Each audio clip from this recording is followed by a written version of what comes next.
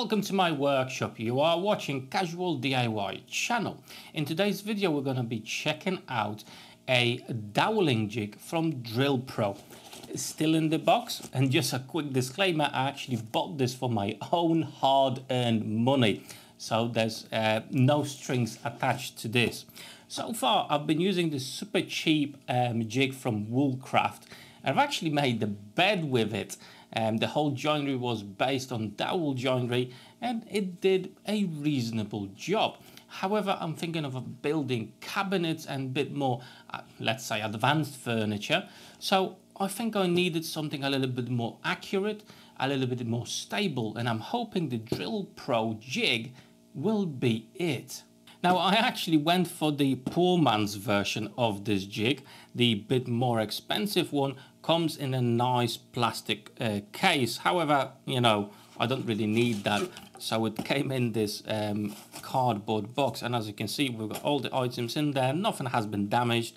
So let me just take everything out and we'll see what we actually get. Okay, and that's all what you get in the package itself. You've got the jig just over here with onboard clamping.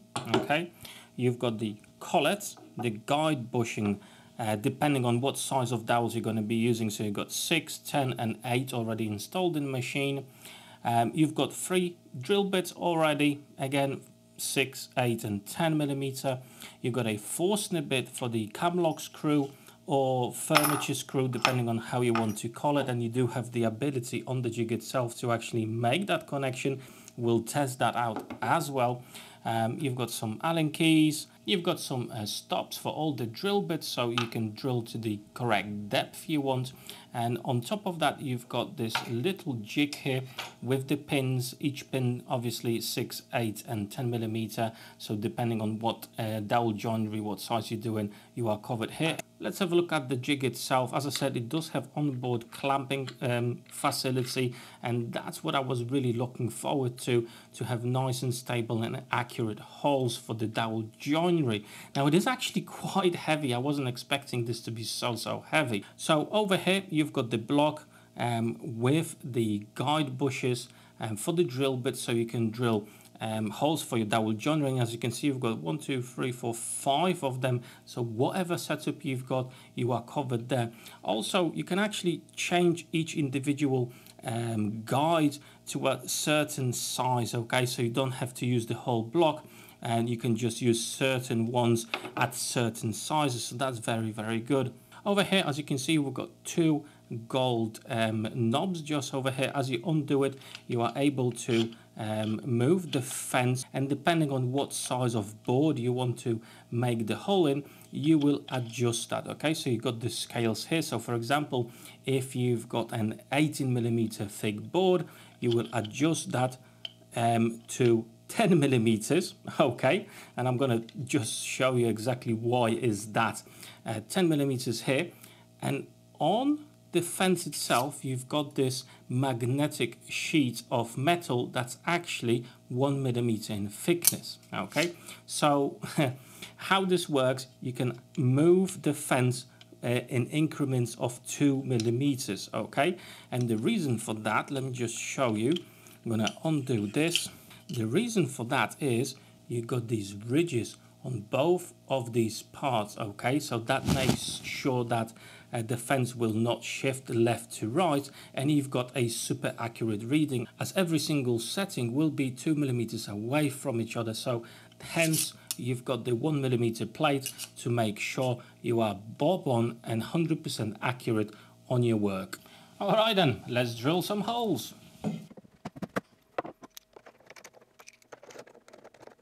The board I've got is 18 millimeters in thickness, and as I mentioned, this jig is not self-centering, so we need to undo both of those gold knobs at the top here and change the position of the jig to 10 millimeters. It's quite easy to do, as you do have the arrow pointing at where you are exactly, so that's done already. Now I can marry up the side of the jig with the side of the board itself, making sure everything's nice and flush. And what I really like about it is the clamps that make everything so much easier and quicker to do. Not going anywhere, not budging at all. So let's pre-drill some holes.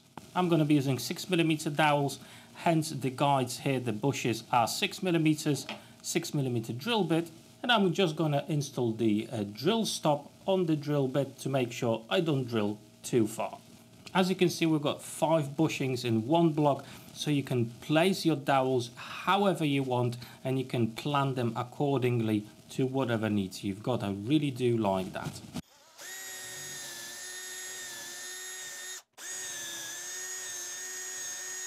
And there you go, as you see, nothing has moved, nothing has shifted, it's really nice and stable. Perfect 2 holes.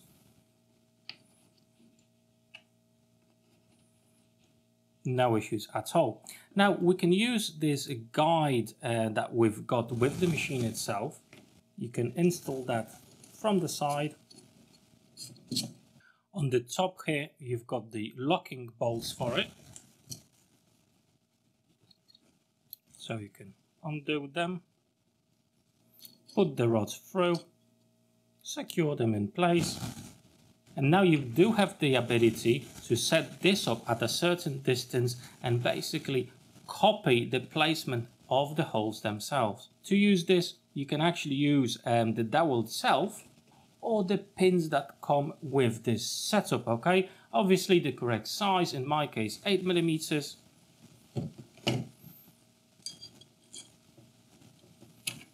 There you go, that's in the hole now. I'm in the correct place. And now I can pre-drill the holes at that certain distance.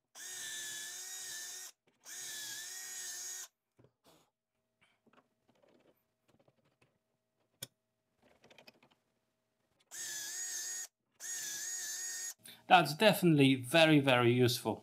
Now, how about if you want to create an L-shaped corner, just like this one, okay? No problems at all. Just gonna take this panel out, put this one in, and there's one thing that we need to do with our jig, okay? The clamping plate needs to be moved from this position to this position, okay? So with an Allen key, let's undo the bolts, and now we can position it just here.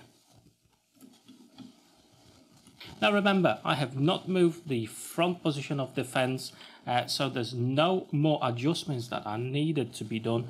Making sure the size is flush on one side, and we can pre-drill the hole. Now remember, if you're drilling in this way, make sure to adjust the stop collar on your drill bit.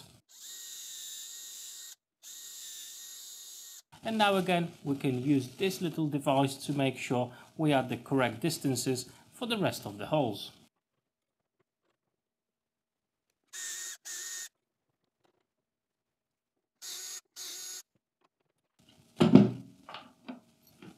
Right, let's check out the fit.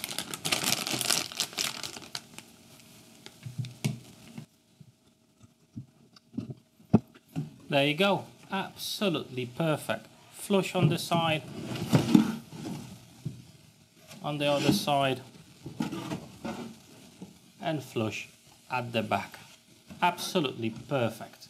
Now sometimes if we're building a cabinet or anything like that, or a box, sometimes you want that one side to be inside by 1mm, so you're going to have that 1mm lip over here. And again, just a reminder, you can use this plate to your advantage to make that happen very, very easily and accurately. Now what if, for example, you want to create a shelf in a box, or basically create a L-shaped joint? No problems at all. Let's just mark a line where you want the shelf to be. For example, just over here, okay? I'm gonna whack one dowel inside of the board that will create the L shape that we already pre-drilled the holes for it, and now we need to sort out the holes in here. And to use the jig for this purpose, we need to amend it slightly, okay? So what we don't need the fence system over here. So those gold screws, I'm gonna take them out, And we're just gonna need this piece, the flat bottom piece. In here, you've got these notches, okay? They represent the sizes of dowels, so 6, 8 and 10 millimeters. On top of it, on the sides of the jig, just over here, you've got a notch here and the same one on the other side. Those indicators on the jig need to be lined up with the mark we've got on our board. Plus, the position of the jig itself will be dictated by the dowel in the first board. Now you need to marry up the jig with the line and with this board and the dowel itself. Okay, so let's position everything. Okay, that seems to be perfect for me, so I'm gonna clamp everything down so nothing moves on me. I've got firm grip on the jig itself, pushing against the top piece, making sure the notches are on the lines, and I can pre-drill the hole. Now at this stage you can again use this stop lock we've got over here, or just carry on with the dowel position. Right then, and let's check out if it all fits together. Check that out, absolutely perfect, nice and flush, either of the sides, brilliant job. Now it's time to install a camlock screw or a furniture screw. Okay, so we've got these two pieces that we need to marry up on two boards. Okay, for that, again, as I mentioned, we've got a special Forstner bit, and on one of the fences over here we've got the guide for the Forstner bit just over here, and you can change the position of this guide depending on what size of the screw you've got, and you've got the indicators here and the scale here to get the correct reading and get the correct position of this guide. To amend this and unlock it, you do get this special key as well. Now I'm going to install the Forstner bit in my drill. Make sure you've got the collar, as you don't want to go through your board, and we're going to use that guide to drill a hole. And now from the top I'm going to pre-drill a hole, 6mm hole, for this bolt to go through. So I've got my 6mm drill bit. However, the collar here at the minute is 8mm, but I want to just change the middle one. So as you remember, we can actually take out the individual guides from our jig and just quickly and easily replace them. That's my 6mm guide installed, and I can pre-drill the hole. Right then, so from this board where we've got that hole on the other side, I'm using a 6mm dowel to transfer the hole in the other part, in the other board, into which we're actually going to screw in this screw. I have amended the setup of my jig to this position, so I'm going to be using these to make sure I'm in the right place. I'm actually going to use the fence on the edge of the board to make sure in the right position over here as well. And now I can pre-drill the hole. So let's screw that in. And let's put everything together. So I have installed the dowels on top. That's our hole. When you need to install this locking mechanism here, just like that. And now you can just secure that. And there you go, job done. Now there's one more thing that I want to quickly show you, is how to change the block for different guides. Again, use an Allen key provided. Take the block out, put another one in. And there's only one way they're gonna fit, so that's very good. You're not gonna make any mistakes with that. And it's really that simple to change them out. So it's time for some final thoughts about the product.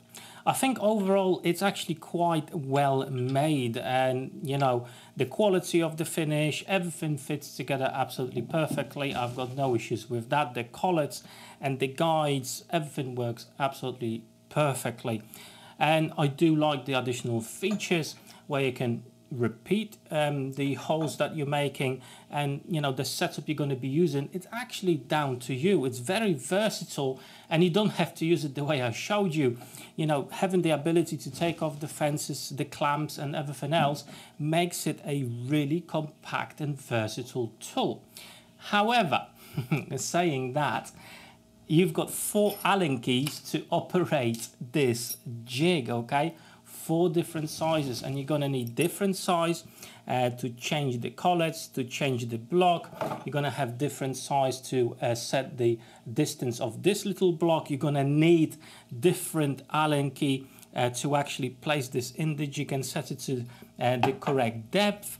So that is a bit of a faffle with it, and it does take a bit of time. And as I said, 4 different keys, that's a little bit annoying, to be fair. However, if you're doing a larger project, you're not probably going to be constantly changing it. You're just going to do one batch the one way, and then when you're going to go for the L shape or whatever, you're going to change it to the other setup of this jig. So in a bigger project, I don't think it's going to be as annoying as in my initial tests. Now, comparing it to this little jig, one major thing that I'm actually missing in this is the ability to clamp it properly, okay? It's quite awkward to actually clamp it down, and sometimes holding it by your hand may not give you the best results, and this is not an issue with this jig. And accuracy with dowel joinery is the key. If you're not going to get it accurate, it's not going to work for you. So from that perspective, definitely this is a massive upgrade. On top of it, with this jig, you can only drill 1 hole at a time. With this, you've got up to 5 guys straight away, and you can pre-drill up to 5 holes if you wanted next to each other, and that is a massive time saver. However, the price difference, it all depends, right? So this is quite expensive actually compared to the Chippo there. However, if you are thinking of making a lot of cabinets and dowel joinery and you can't afford a domino, which I can't, I think this is a very good solution. Dowel joinery is very, very strong and it's very, very good. People stop using this method because A, domino came out and it's quick and accurate. And the reason you have to be accurate when doing this, okay? But with this jig, accuracy will not be a problem. Quickness, you're not gonna beat a domino with that, unfortunately. For me personally, I think it's a very, very good choice, and I'm quite happy that I bought it. If you're interested in that, I'm gonna leave a link down below in the description of this video so you can check it out on Banggood. Or if you're not sure and you're thinking about it, just give it a few months and I'll have some more projects that I'm going to be using this to see if I'm going to find any faults, any major issues with it. At the moment, I think this is a very good jig, even despite those little tiny issues it has. I think this is the way forward for me, and that's what I'm going to be using in the near future. Now, if you are interested in woodworking, DIY projects, anything like that, I've actually got you covered on my channel. I've got a full playlist just for you with plenty of cool content. So here are the playlists. Hopefully you will find something there that will tickle your fancy, and I'll see you on one of those videos there. Take care.